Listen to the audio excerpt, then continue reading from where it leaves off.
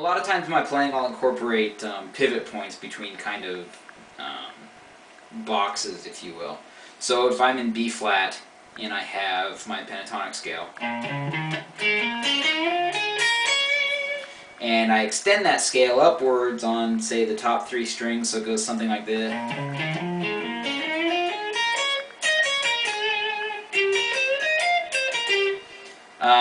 You know, kind of a tonality that you hear a lot in the blues. So for example, if I'm kind of in B flat and I'm kind of rocking out up here and I'm like, and how do I get back to my B flat? Well, that's kind of where my pivot points come in. And what it basically entails is a lot of large jumps using my G string. So by doing that, I go from here back to the B flat. So let me play that again slowly for you and explain what I'm doing. I go.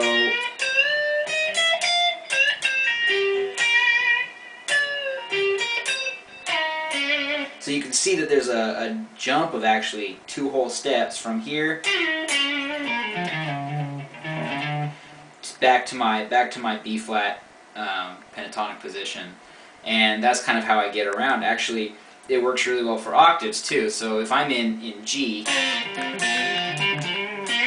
and I'm up here above the 12th fret playing the octave of the same scale shape, again I'll use my G string and make a huge leap from octave to octave, and that creates kind of an interesting contrast, because it's just a huge jump from one octave to the other. So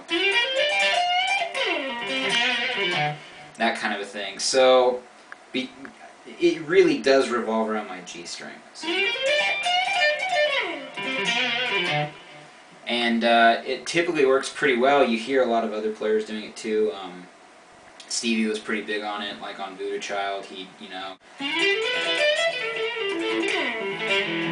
that kind of thing where he'd make these huge jumps to add a little bit of interest in the solo.